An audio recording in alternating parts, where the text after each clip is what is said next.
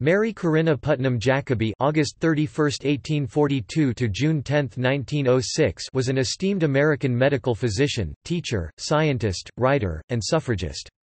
She was the first woman to study medicine at the University of Paris, and had a long career practicing medicine, teaching, writing, and advocating for women's rights, especially in medical education. Disparaging anecdotal evidence and traditional approaches, she demanded rigorous scientific research on every question of the day. Her scientific rebuttal of the popular idea that menstruation made women unsuited to education was influential in the fight for women's educational opportunities. Early life. Mary Corinna Putnam was born on August 31, 1842 in London, England. She was the daughter of American parents, George Palmer Putnam and Victorine Haven Putnam, originally from New York City. Mary was the oldest of 11 children. At the time of Mary's birth, the family was in London because her father George was establishing a branch office for his New York City publishing company, Wiley & Putnam, in 1848. At the age of 6, Mary's family moved from London back to New York, where she spent the rest of her childhood and adolescence. Mary's mother was educated at home by her mother Victorine for most of her early years, before she attended a private school in Yonkers. Later she attended a public school for girls on 12th Street in Manhattan where she graduated in 1859. After graduating, she studied Greek, science, and medicine privately with Elizabeth Blackwell and others. As a teenager, Mary dabbled in writing, publishing short stories in the Atlantic Monthly from the age of 15, and later in the New York Evening Post.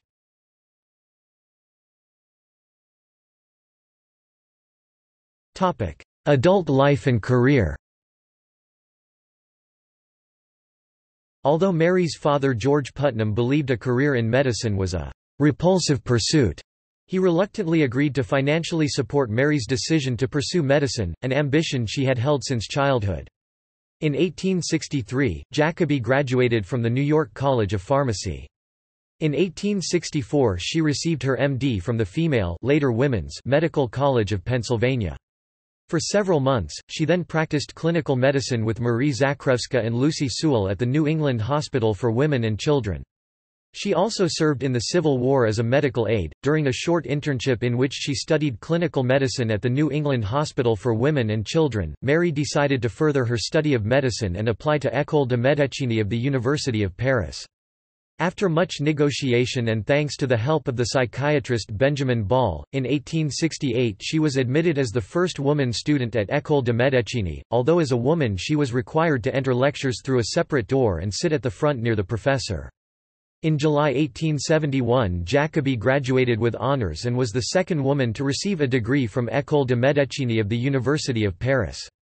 Jacobi also received a bronze medal for her thesis. Her studies in Paris coincided with the Franco-Prussian War. In Scribner's Monthly of August 1871, she published an account of the new French political leadership that came to power following the war. After 5 years studying in Paris, Jacobi returned to the United States in the fall of 1871. Moving back to New York City, Jacobi established her own private medical practice. Jacobi also participated in research and became a professor in the new Women's Medical College of the New York Infirmary and Mount Sinai Hospital. Jacobi became the second woman member of the Medical Society of the County of New York, was admitted to the American Medical Association. In 1872 she helped to found the Women's Medical Association of New York City, and served as its president from 1874 to 1903. She campaigned consistently for leading medical schools, like Johns Hopkins, to admit women students. Her teaching at the medical college tended to exceed what her students were prepared for and led her to resign in 1888. Dr. Jacobi was highly revered during her lifetime as the most accomplished woman physician. In 1873, she married Abraham Jacobi, a New York physician and researcher, nowadays often referred to as the father of American pediatrics. They had 3 children, 2 daughters and 1 son. Mary and Abraham's first daughter died at birth and their only son died at the age of 7. Abraham and Mary had only one child who survived to adulthood, their daughter Marjorie Jacobi McEnany. Jacobi educated her daughter herself according to her own educational theories. She received Harvard University's Boylston Prize in 1876 for an original essay, The Question of Rest for Women During Menstruation.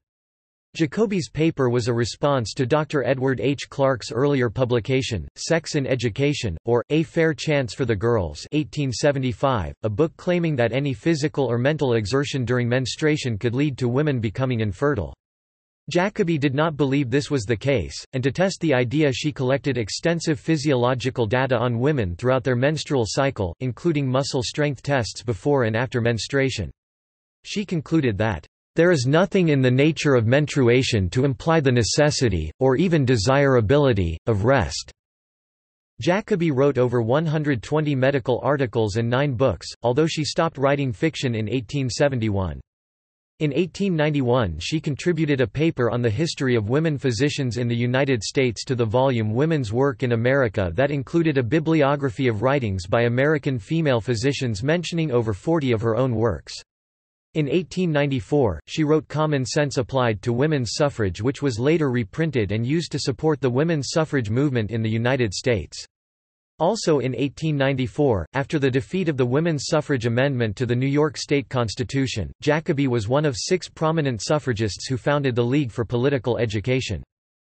While Elizabeth Blackwell (1821–1910) viewed medicine as a means for social and moral reform, the younger Jacobi focused on curing disease.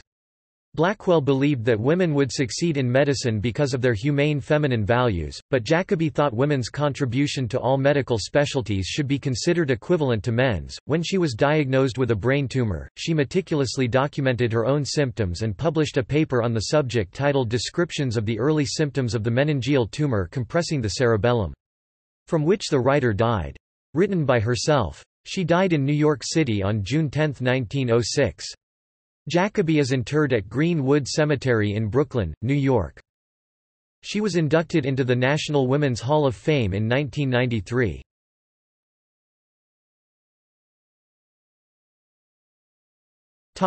Selected works. De la Grace neutre et des acides gras, Paris thesis, 1871. The Question of Rest for Women During Menstruation, 1876. Acute Fatty Degeneration of New Born, 1878. The Value of Life, New York, 1879. Cold Pack and Anemia, 1880. The Prophylaxis of Insanity, 1881. Some Considerations on the Moral and on the Non-Asylum Treatment of Insanity. In Putnam Jacobi, Harris, Cleves, et al. The Prevention of Insanity and the Early and Proper Treatment of the Insane, 1882.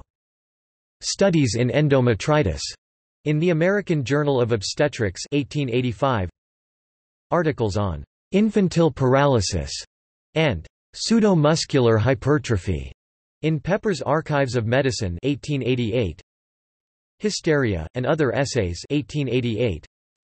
Physiological Notes on Primary Education and the Study of Language, 1889. Common Sense Applied to Women's Suffrage, 1894. This expanded on an address she made that same year before a constitutional convention in Albany. It was reprinted in 1915 and contributed to the final successful push for women's suffrage. From Massachusetts to Turkey, 1896. Description of the early symptoms of the meningeal tumor compressing the cerebellum, from which the writer died. Written by herself. 1906.